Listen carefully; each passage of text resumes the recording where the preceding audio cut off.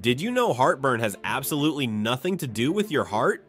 That burning chest pain you feel is actually stomach acid escaping upward into your esophagus. The sensation happens right where your heart sits, but it's pure anatomical coincidence.